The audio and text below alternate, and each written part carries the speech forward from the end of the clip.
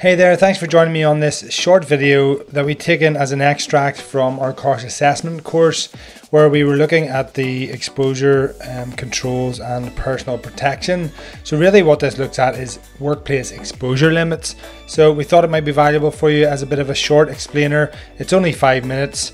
It might give you a bit more of an insight into what the WELs are. So let's have a look.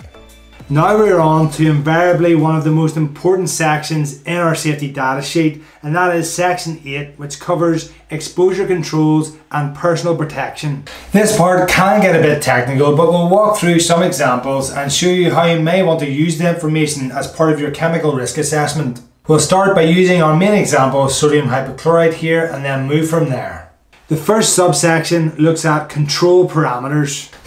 But what the heck does that mean? Really what this first section should provide us with is to let us know if there's any exposure limits for any of the harmful ingredients within the product. To run over that again, many of our hazardous substances will be assigned with workplace exposure limits, or WELs. This is where a material has been identified as a significant health hazard, and the relevant authorities have assigned and tested how much the human body can tolerate without a negative health impact.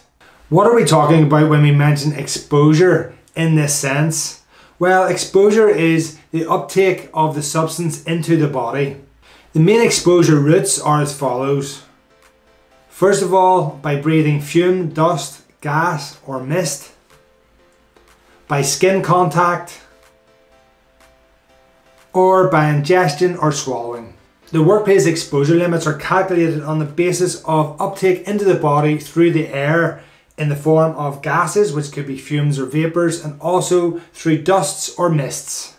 In the case of our sodium hypochlorite, we can see here that there's no WEL that's relevant to the material in its normal state. Now, it may be argued that our sodium hypochlorite contains chlorine, which is a highly toxic gas, and that it should be listed within the WELs, but we'll come back to that point shortly. As a quick comparison, if we were looking at section 8.1 for another liquid of a similar corrosive nature, such as sulfuric acid, would we expect to see anything different? Well, it turns out that sulfuric acid indeed does have its own workplace exposure limit. As you can see, this helpful STS gives us the STEL, or the short-term exposure limit. Our short-term exposure limit relates to a 15-minute short-term exposure period, whereas the TWA relates to an exposure period across the entirety of a workday, in other words 8 hours. As you can see in this example, it gives us the actual WELs for different jurisdictions, including the UK, Ireland and the EU.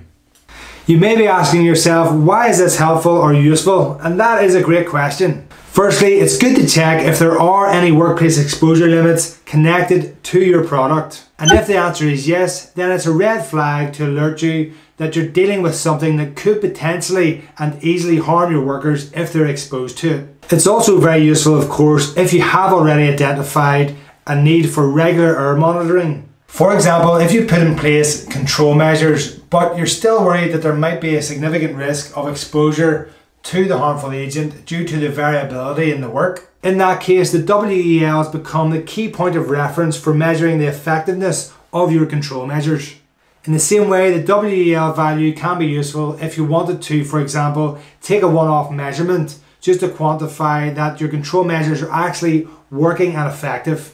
As a side note, for those responsible for environmental protection, you may want to keep your eye out for the predicted no effect concentration figure, which is very similar to the WEL, but of course it's for the environmental protection side of things.